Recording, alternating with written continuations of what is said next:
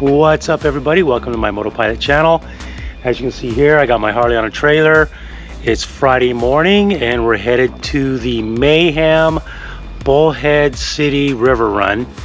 Now, before you guys jump in the comments, give me a bunch of crap about putting my bike on a trailer, give me a minute to explain. I've been doing the Laughlin Rally for like the last 15 years, and I think it closed down for the last 2 years because of COVID. Now it's back, but it's at Bullhead City, which is basically right across the Colorado River. Laughlin was very cool because it was like a mini Vegas. It had casinos, and the rally was right in front of the casinos. I want to document this one because I think this rally obviously is going to be quite a bit different because it's in a different location. We don't have the casinos anymore. I want to document it so a lot of you guys that are maybe on the fence about going, you can see what it's like. Hopefully next year it gets bigger, if it even needs to get bigger. Anyways, let's jump in the truck, head on out there. I'm in Riverside, so I'm about 4.5 hours away. My first stop is I need to stop at Lowe's. I'm going to get some wood to make some planks for my feet when I'm getting my bike on and off the trailer. I have a nice wide ramp for my trailer, about 4 feet wide, but I need something for my feet. So let's hit Lowe's and get that done and then hit the road. All right, guys, we are at Lowe's. I got my 2x8 planks. I cut them to 6 feet. That should make it a lot less sketchy getting that bike on and off that trailer. I'll show you my getup in a little bit when I get to Bullhead. Let me tell you what it says here about the event. Raffles, contests, live music, bike show, burnouts, giveaways, food and retail, beer garden. Then there's next door, there's the Mayhem Tattoo Convention that's going down. I don't know, it sounds like a lot going on. It might be awesome. Let's gas up the truck for about $1,000 just to go about 4 hours away. And I'll explain to you guys my setup, why I'm rolling solo, and who I'm meeting up there and where I'm staying and all that. All right, guys, so here we are on the road. It's almost 9 o'clock. Should be arriving in Bullhead maybe around 1, 2 o'clock, which is fine. And anyway, so let me tell you why my bike is on a trailer. I had planned on riding it, but the bike ran fine, and then I tore it apart, got a bunch of powder coating done. The only things that I took off that really involved the engine was the exhaust and the rocker covers, and I put it all back together again. And when I rode it, it's running a little weird on the bottom. Like if you're cruising along, just barely got the throttle cracked open, the bike wants to starve out a little bit, like it's starving for fuel or something. So I'm like, I don't feel good enough to ride the bike all that ways. Something might happen midway, so screw it, I'm just going to throw it on a trailer and haul it up. I mean, it runs good enough to take it to a rally. I just didn't want to ride it all the way there, so that's why the bike is on a trailer. It was either that or not go at all. Now, the reason I'm rolling solo is I literally put this trip together in the last 3 days. I had the wife book me an Airbnb. She knows a person that has one in Bullhead, so I got a smoking deal on that. And she'd already had plans booked weeks ago, so she can't go. But I do have a couple buddies that are up there already. They got their girls with them. I'm gonna meet up with them. So that's the situation there. And I've got this whole Airbnb to myself, which is a little unusual. But I got a garage with my bike in at night, which is cool. So it should be good. Anyways, I'll see you guys in about 4 hours in Bullhead.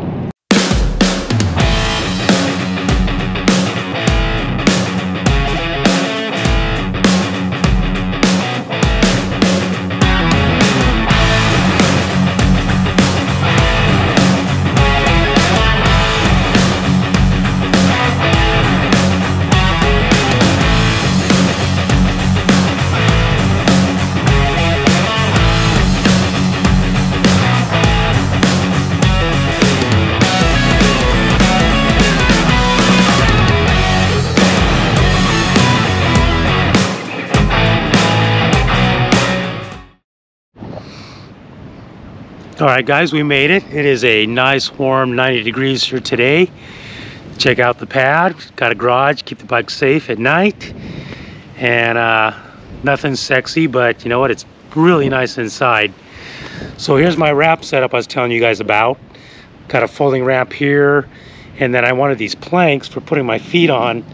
as I'm rolling the bike back, just for a little more leverage. So that worked out good. Let's get this bad boy unloaded.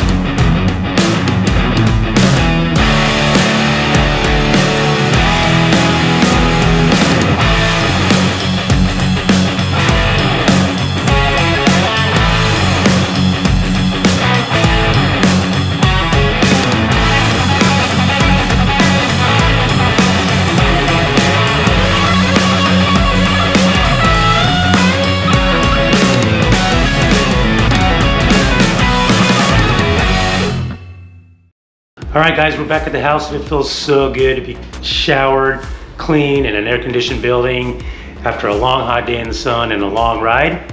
So let's recap the events from Friday and Saturday. So by the time I got here and got unloaded, it was about 2 o'clock.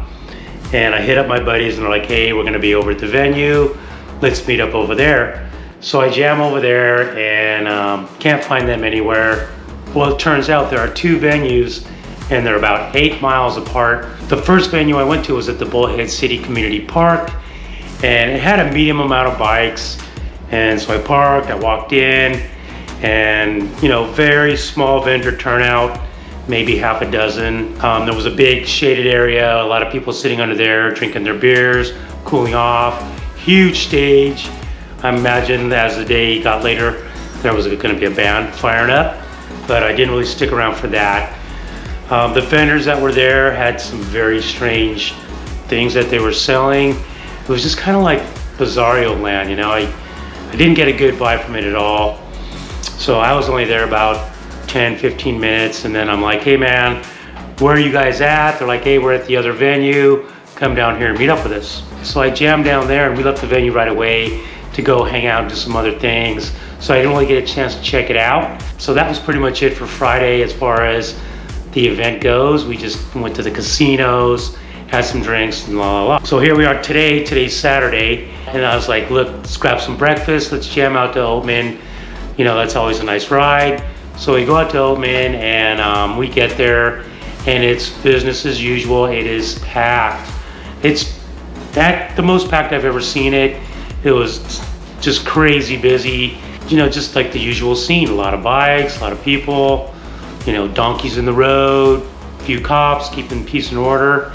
And we just hung out there for a while, cooled off, had some drinks, and we're like, look, so then we jammed out the back way out of Oatman to take the long ride into Kingman and just kind of do the loop. And that was a good time. So when we got back into town, I told my guys, I'm like, look, I want to go check out that other venue that was at Anderson Field House and see what it's all about.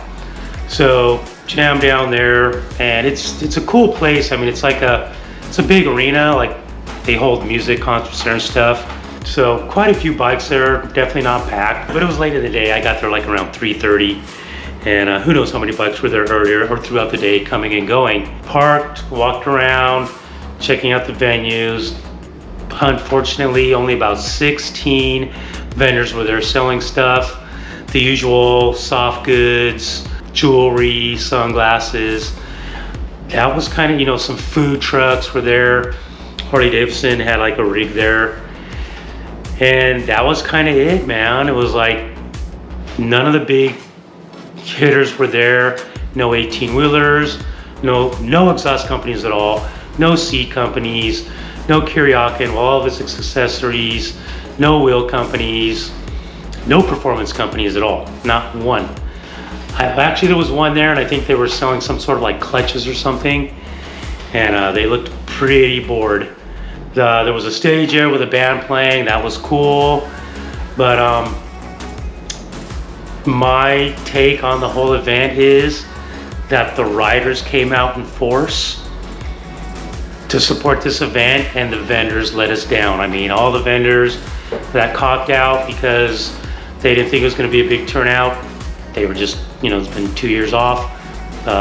Maybe they thought it was a smart decision, but it was a bad decision, and that's why I wanted to make this video, to get it out there. Whoever sees this, like, look, man, this event was packed with riders going up and down the streets. The riders over in Laughlin, like I said, tons of riders out in Oatman, and as many riders here for this event that I've ever seen at the Laughlin event. So hopefully the next year, the vendors get word of it and they're like, all right, man, let's open up our pocketbooks, make the time, come out and, you know, support the event. I really think this thing needs to get back in Laughlin, because the dynamic of it being there on the main strip, having all the casinos behind you that you can go into and cool off and have a drink and gamble, and everything is in one spot, is very beneficial. The way the venues here were split up was pretty odd and very, very scaled down. But a lot of guys came out, had a great time. I had a great time, and I'll come back next year. I don't care what's going on. I just love being on my bike and being around the culture. So anyways, guys, I hope you liked this recap and got through it safe and sound. And I'll see you guys in the next video.